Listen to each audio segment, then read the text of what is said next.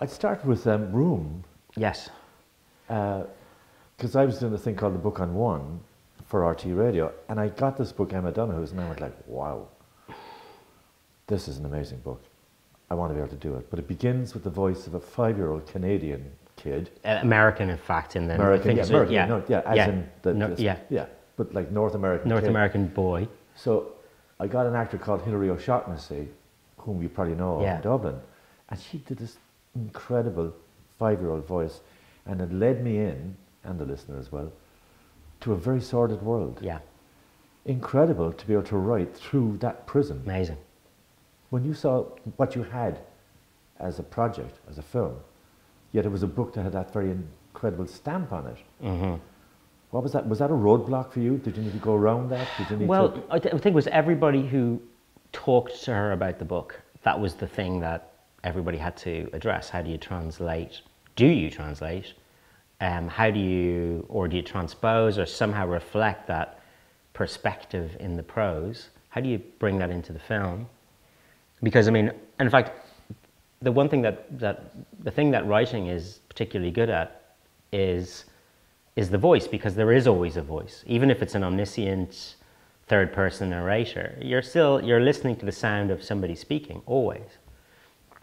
And film, unless it gets into vast amounts of voiceover or silly perspective camera kind of rules of how you shoot, it's not a given. In fact, perspective on who you're with in a film is a constantly organically changing thing.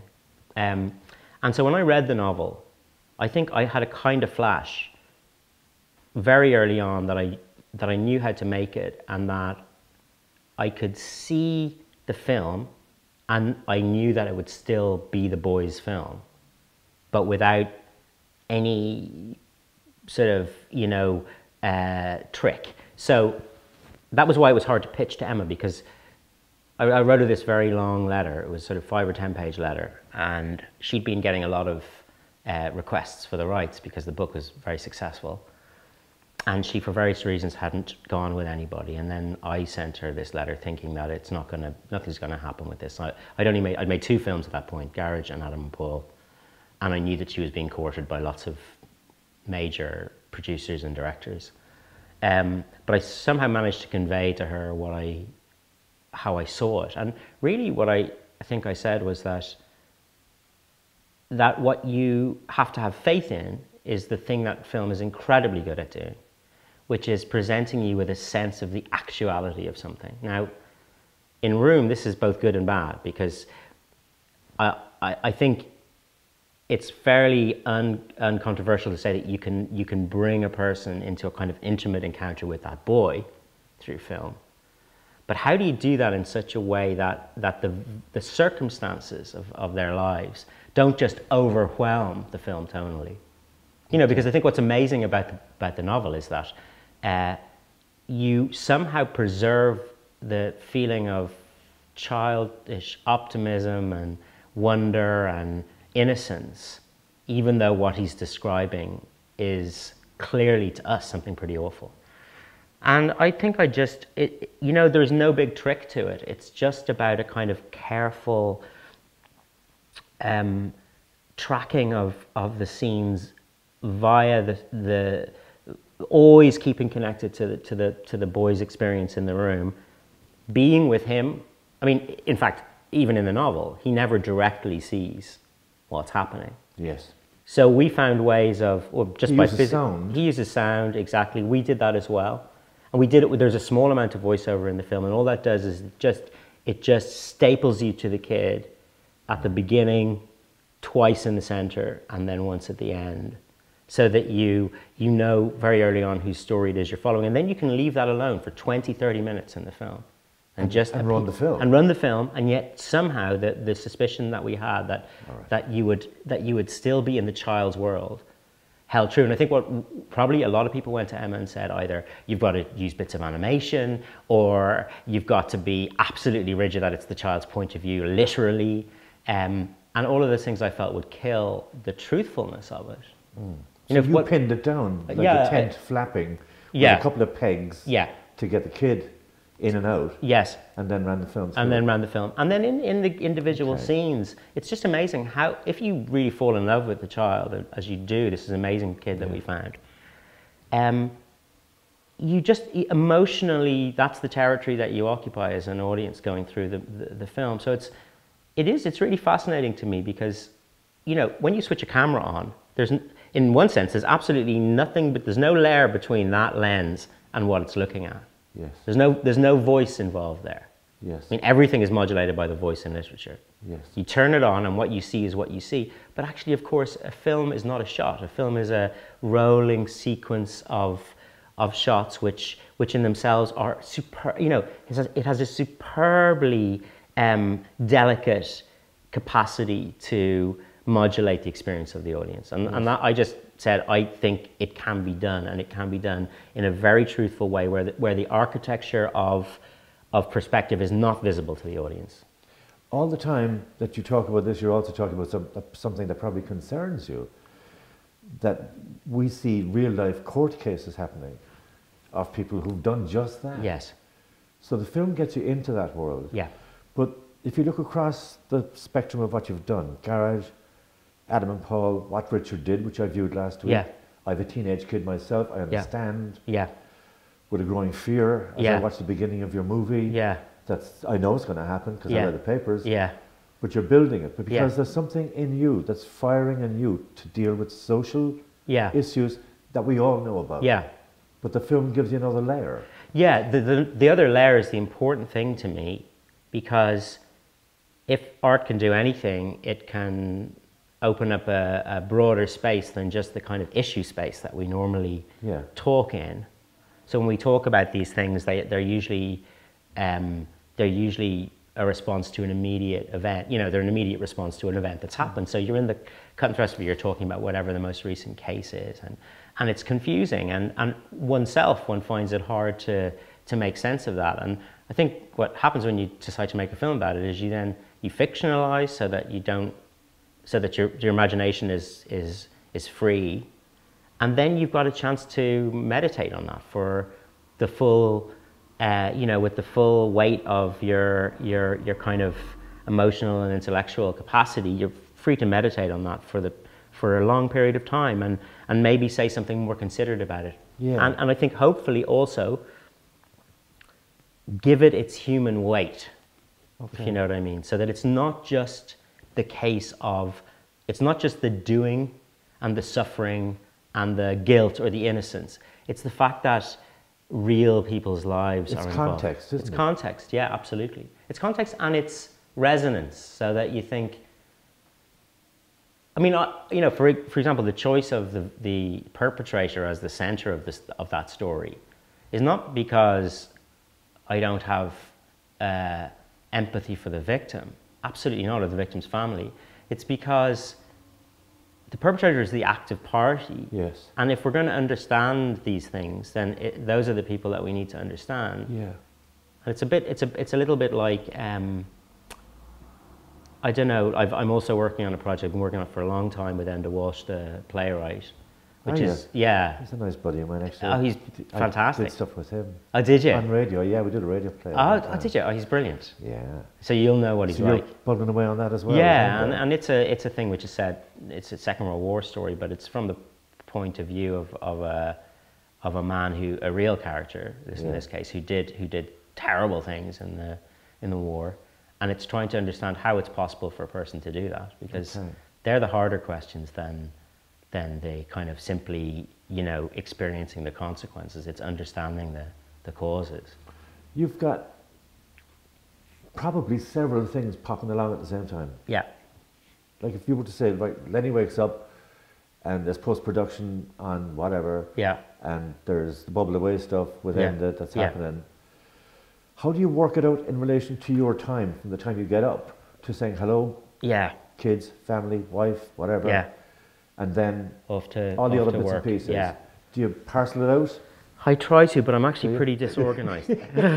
So as you're asking me that question, I was thinking, God, how do I? I think I'm pretty, I unfortunately just fight the most immediate fire usually. Gotcha. But the great thing now is that I have a sort of a support team in that I work very closely with Ed Guiney and Andrew Lowe in Element Pictures. And I have a desk there. I've got a development team that work across their slate, but also specifically sort of have a mandate to work with me and to help me find stuff. And so they will remind me, put things in front of me. I get a lot of scripts now, this is sort of in the last 2 years. And in fact, even really since word has got out that Room is looking good or whatever, because some people have seen early cuts and there was generally positive reaction in Cannes where it sold, and that was based on a promo. So suddenly, because it's a very small industry really, it is, yeah, you go from not being, from a nobody ever heard of you to being on everybody's list for their projects. And so you get all these scripts, and if I was to read all of them, I wouldn't be able to do anything else. So I have people who know my interest and would know if something was going to be of interest to me. So that there's filters there. They're your gatekeepers in some ways. Yeah, to your, exactly. Your focus. It's taken me 20 years of making stuff to get to a point where I feel like there's a kind of a viable structure.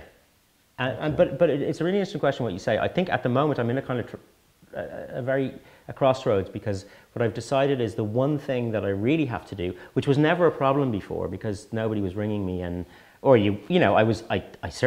been very lucky and I've made films and I've made a life out of that. But at the same time I had plenty of open space around the projects to think.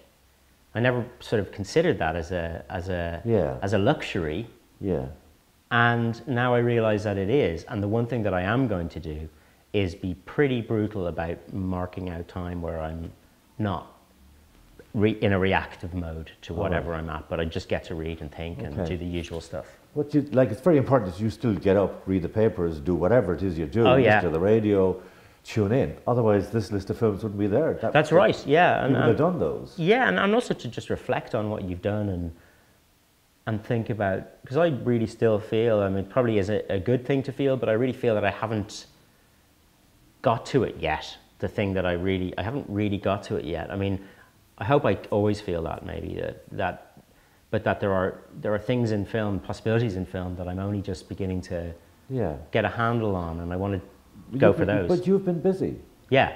There might have been space between the gigs or whatever it is, and you might not have the volume of scripts hitting the desk. Yeah. But to look at the output and to see the contact level. Yeah. You still find time though, and it's really interesting. Every year that this festival happens, you're here. Yeah. Why is that? Because I love it and my wife loves it. I think Pauline was saying that she might get her to come over and chat to you because she's great about this place particularly. But the funny thing is there isn't, although I work a lot now and I'm traveling a lot and all that, a lot of the time you rarely get to just sit with people and have conversations. It's usually about something and it's for the purpose of something. Most film festivals are extremely stressful and not very enjoyable. I think a load of people, if you drill down into directors, they would say the same thing. Like having a film having a film premiere in a big festival is one of the most stressful things that I've ever experienced. Why? Because there is a huge big kerfuffle around it. There are always issues, whether you're worried about the projection, you're worried about how it's going to play. If the film hasn't been sold, so quite often you bring your film to the big festival to sell it, then there is a kind of a sword hanging over you, which is, if you don't sell it, that's, the more they cost and the more the expectations rise, the more it's no longer just sort of some lovely, pure celebration of the work that you've done. The festival is a kind of marketplace, and you're bringing your cattle, and if they're not bought, you're bringing them back home. So for me, at Sundance, where we brought Frank, there was sound problems in the projection. And my wife eventually said to me, we're in this absolutely beautiful place.